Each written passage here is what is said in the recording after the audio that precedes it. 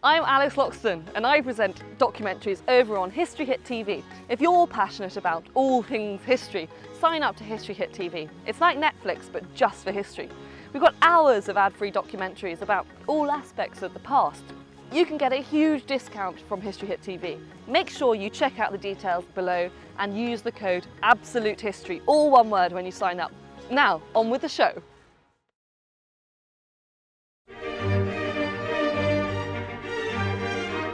From a young prodigy named Wolfgang to a melodic silent night to the legendary setting of a little do-re-mi, the hills of Salzburg are alive with the sound of music. On the border of Austria and Germany is a darling little fairy tale town full of cobblestone streets, quaint little shops, and storybook town squares. It is known for its charm and its music heritage. You might never guess that this was also once the center of a major European power. Here's what I'm curious about in Salzburg, Austria. Why does Salzburg look more like Italy than Austria? What is so important about this address and this violin? Why is this giant fortress here and this giant cathedral here? And this Bell Palace here? What does this room have to do with wigs? Why do lederhosen have suspenders? And who was 16 going on 17 in this gazebo? So much to be curious about here in Salzburg. So let's start at the very beginning. It's a very good place to start. The name Salzburg comes from the word salt, and it was the salt mines that made this town rich. Salt may seem just a simple condiment today, but once upon a time, salt was as valuable as gold. In fact, we get the word salary from salt, as in paid in salt. So it is no surprise that in Salzburg, they call their salt white gold. Everything has to do with salt, the white gold, salt, the castle of salt, everything is named after salt. So that salt and some copper and gold is the reason this Alpine region was settled by the ancient Celts and Romans. One of those Roman streets is still here, by the way. We will stroll down it in a moment. But moving on with our Salzburg history, next we get the Germanic tribes and then the Bavarians. Is anyone else craving a giant pretzel right about now, sprinkled with Salzburg salt? Sorry, back to our timeline.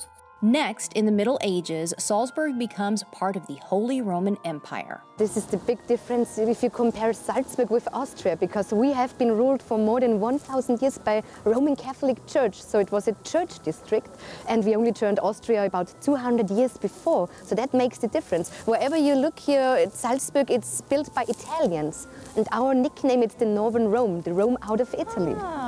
So Salzburg becomes known as the Rome of the North, or the German Rome, which is why Salzburg's street plan and architecture looks more Italian than Austrian.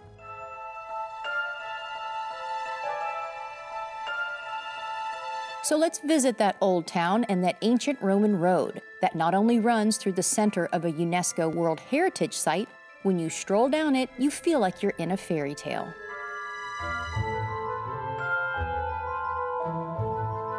It doesn't get any more charming than this.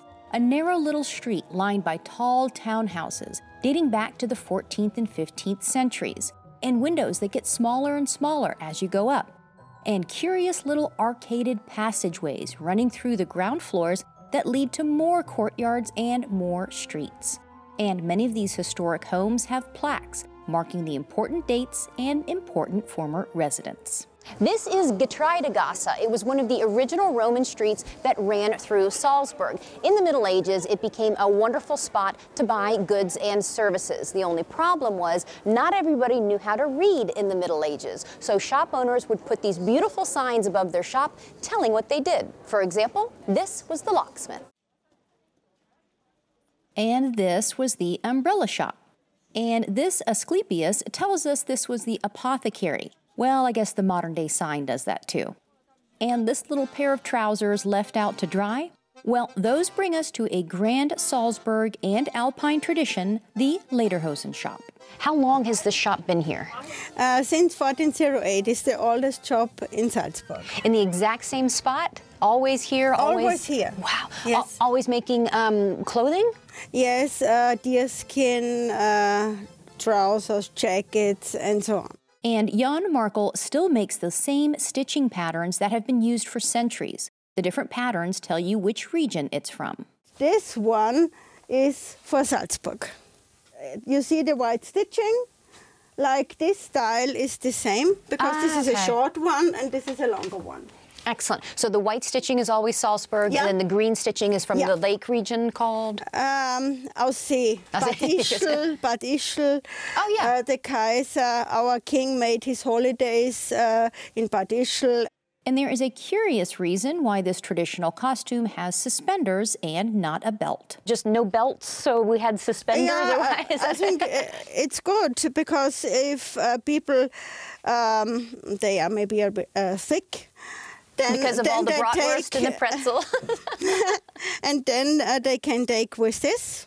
Okay. Because this one is a little bit heavier, and if the man is a little bit, you know, then it goes down.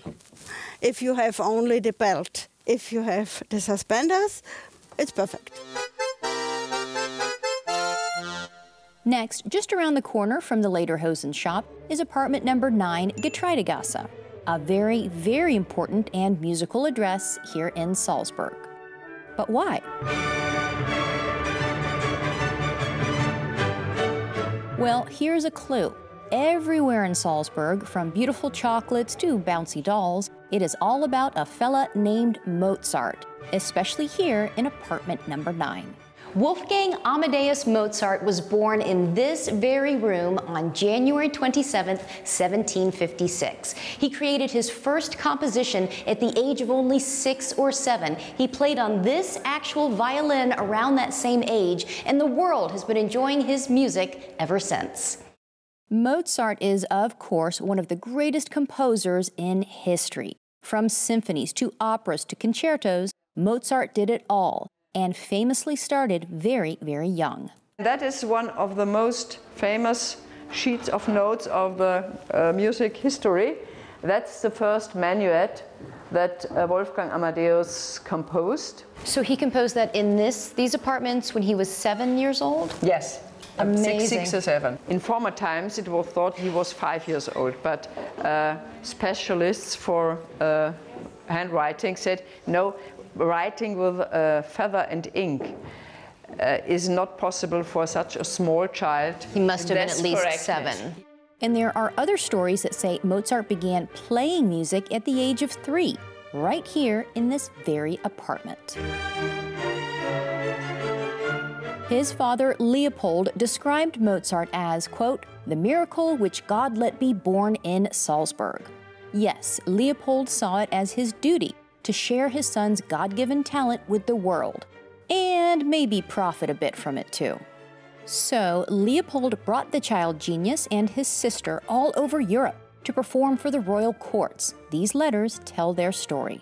Things of everyday life, where they went, what inn they visited, and if it was comfortable, who was ill, and so on. But also what chances did they have to compose, to give concerts. And so we know that he was on a New Year's dinner at the court of the French king, and that he was very well welcomed in London by King George, and all that we know from these letters. Yes.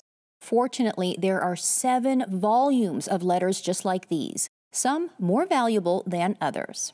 There are found additional letters again and again, and they are at Sotheby's or for a very high amount. Very high price, right? For the right price, you can have a letter too. But this isn't the only Salzburg apartment filled with Mozart. There's another nearby where you can still hear his music today.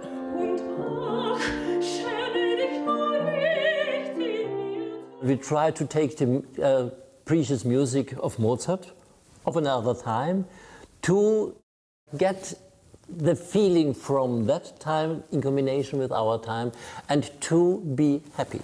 and to give this feeling to the audience. Professor Joseph Walnig is a conductor and a professor at the Mozarteum University in Salzburg. Yes, there's an entire university dedicated to Mozart here. And this is Manuela Dumfart, an incredible opera singer, and together they have traveled the world, bringing the music of Mozart to audiences everywhere. But that's not the most curious part of this performance. Not only has Professor Walnig dedicated his life to the works of Mozart, he also happens to live in Mozart's widow's home. And I'm so grateful that my family bought this house in 1872. It is 600 years old, you know. And that we are able to live here and to get the atmosphere of Constanze sitting on the place where you are sitting now. I picked the best spot. Constanze was Mozart's wife, and yes, this was her home. So today, to get to sit in her spot, in her home, for a private concert from two Mozart experts, well, that's just about the ultimate Salzburg experience. That's the wonderful thing. We cannot analyze this miracle Mozart, but we can only be glad to feel what he gives us. Now, whether or not the neighbors appreciate all that joy blasting through the walls at all hours is something else altogether. Perhaps a better place to belt out Mozart's best is in a setting as grand as his music, Mirabell Palace.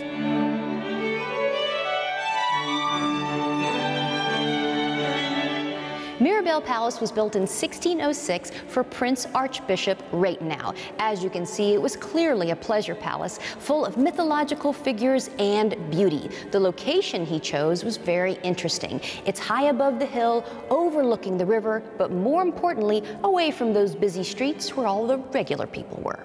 Well, to be fair, another story says he built his palace away from the city because he was ill and the air was better up here. Whatever the purpose, the result is beautiful. So beautiful, in fact, that the name Mirabell has Italian roots, meaning admirable or beautiful. So once again, Salzburg is the Rome of the North.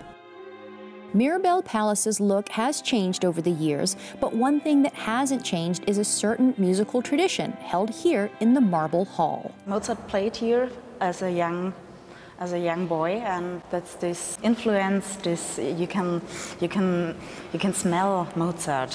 Whether you prefer to smell or listen to your Mozart, his music is still played in the exact same spot where he performed for Salzburg royalty in the 1700s.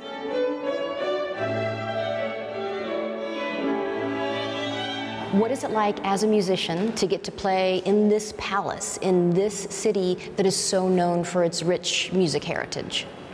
It's great. It's an honor to play here in this Mozart city. And the Mozarteum Orchestra carries on the greatness of the boy genius. Mozart, there's such a deep feeling in his music, but on the other hand, it's so like children. There's the children's joy. It's so easy. You can hear it all the time. You can't get enough from the music.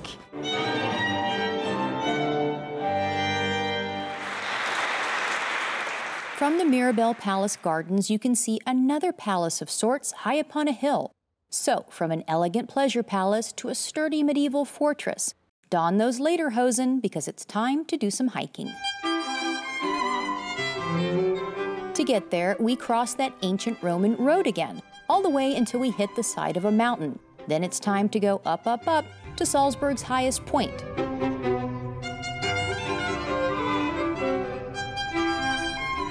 This is the Festungsbahn. Built in 1892, this festive funicular carries passengers to the top of the fortress.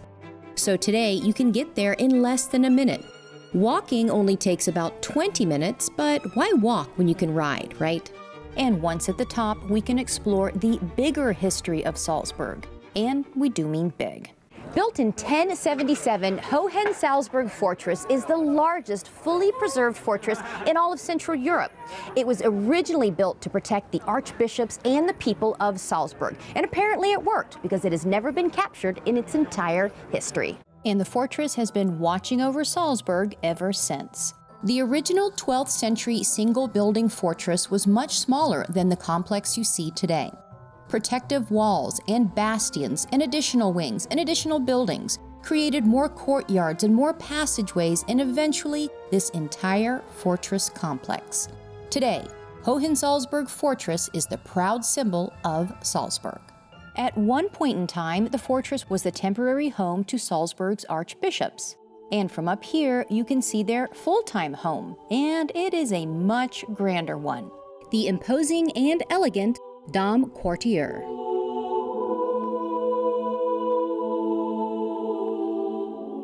The DomQuartier is in the center of town and is a reminder of when Salzburg was a major power within the Holy Roman Empire. That's why the complex includes not just the cathedral, but also the monastery and, of course, the archbishop's residence. But it wasn't just any archbishop who lived here.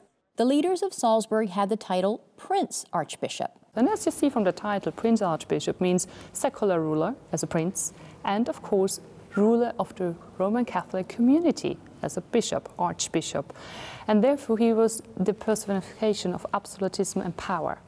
And that absolute power was over not just the darling little fairy tale town of Salzburg, but the much, much bigger state of Salzburg. And the state Salzburg were far more extended than it is today. The political influence and the rule by the Prince Archbishop were from the Chiemsee Lake, which is today in Bavaria, down to the Slovenian borders, and even small areas of Upper Austria. It was really the powerful place in the heart of Europe. You can compare it only to the Vatican in Rome. And if you wanted to visit the all-powerful Prince Archbishop, you would have to make it through a series of rooms. The name of the hall is Carabinieri Hall. It's named after the Carabinieri Guard. And what happened here is that this special guard were installed here, and they had to separate the visitors, like either they're going to the staterooms or maybe, quite rarely, they were allowed to enter the private household. If you made it through there, you would then go into this room, conveniently decorated with a how-to guide on the ceiling. Because if you look up on the ceiling painting, you see Alexander the Great, and the city of Rome is kneeling in front of him to swear an oath. And this was exactly what happened in the Baroque time in Salzburg as well. As soon as you were allowed to arrive here and you saw the Prince Archbishop, you have to kneel down and wait until he shows you with a very gentle gesture that you're allowed to get up on your feet again. Oh, excellent. But guests never went into this room. It was reserved only for the Prince Archbishop himself, for a very funny reason. Let's talk about hairstyles, because it's all about how we look. All about how we look.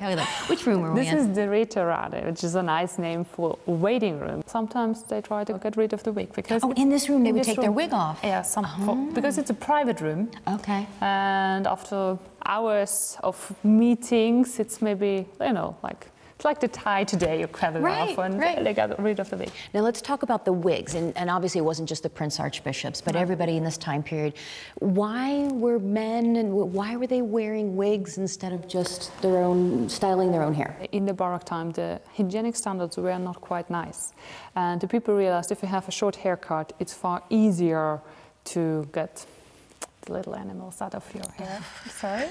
That's true though, it's true. Okay, now that we've debugged our wigs, we're ready for church. And to get there, we go through the many, many connecting rooms and passageways from the residence to the cathedral. And we are greeted by two saints. Why two? Here we have the two patron saints of Salzburg. On this side is Saint Virgil, who is holding a model of the church because he oversaw the building of the first Salzburg dome. On this side we have Saint Rupert, who you will always see holding a barrel of salt because of course it was the salt that gave Salzburg its wealth. This brings us to the history of Salzburg Cathedral. Over the centuries, the church suffered several fires and was rebuilt each time. When it was rebuilt in the 1600s, the design was one of the very first Baroque churches north of the Alps, designed by an Italian architect. There's that Italian connection again. He never built such a huge cathedral before, so he developed a few new ideas. One idea quite new are the balconies, which makes the acoustic as well quite unique. And acoustics are important since 900 worshippers can be seated here. Speaking of sound, wouldn't you know it, there is another Salzburg music connection here. Two, actually. Both Mozart and Joseph Moore, who wrote Silent Night, were baptized here.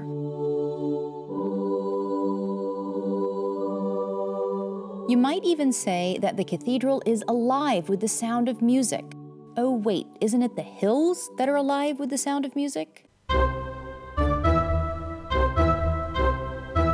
Yep, for our last bit of Curious Salzburg, we go back up those hills where a singing family made their town famous in the 20th century. The Sound of Music isn't just a hit Broadway musical and one of the most popular musical films of all time. In fact, it actually brought worldwide attention to Salzburg's history, architecture, and natural beauty. My favorite things, Climb Every Mountain and Edelweiss. The Sound of Music is perhaps the most precious legacy of Salzburg. In fact, so many fans from around the world kept visiting Salzburg just to see the Sound of Music sites that this tour evolved out of it. On it, you'll learn the real story of Maria and the Von Trapps and what was a little movie magic, especially that escaping over the Alps on foot part. The real story is that Captain Von Trapp was smart enough. He left before they closed the border. And they took their rucksack, went on a train, leaving from Salzburg next to the house to Italy. And from there they moved to the US. And that's one of the funniest differences between the real story and the movie is if you look at a map, well, no, they're not going to cross the mountains wearing their dress and go to Switzerland. They just hopped on a train and went to Italy. It's a whole lot closer. Yeah. It's a whole lot closer. And you know, if they would have walked over this mountain shown by the Fox movie, they would walk straight to Hitler's eagle's nest. But it looked prettier to film on top of a mountain. That's why they did it. That's why they did it. Well, creative storytelling aside, today you can see some of the real Salzburg locations for some of the most famous scenes in the film. And this, of course, is the famous gazebo that was the setting for 16 going on 17 and also Something Good. But no, I am not going to sing those for you. And this is the Leopoldskron Palace, the fictional Von Trapp family home. And this is the church where Maria and Captain Von Trapp got married in the lovely little town of Mondsee. And this is the bridge where Maria and the children skipped across, wearing those play clothes made out of curtains. By the way, the bridge is named the Mozart Bridge. Well, of course it is. And finally, do you recognize this scene?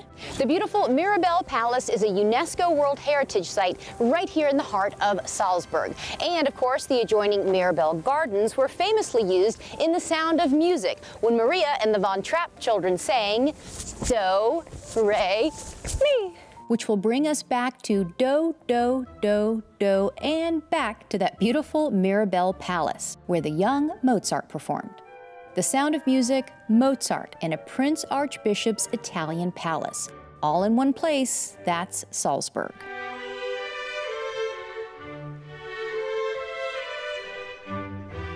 So, from Salt to St. Rupert to the state of Salzburg, that was once so powerful that its leaders needed a palace complex this big, which housed special rooms for wigs and bugs, and a soaring cathedral that is more Italian than Austrian, as are Salzburg's squares and streets, including an important ancient Roman street, where a child was born with a musical gift from God.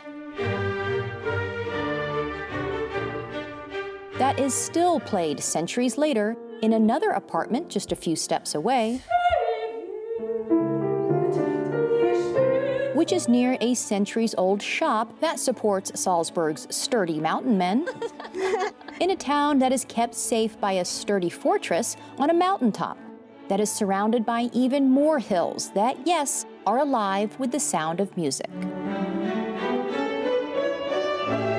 Salzburg has so much to be curious about. Thank you for joining us on our educational journey, and hopefully now you're even more curious about the who, what, where, why, when, and how of beautiful Salzburg. As they say here in Salzburg, gute Reise!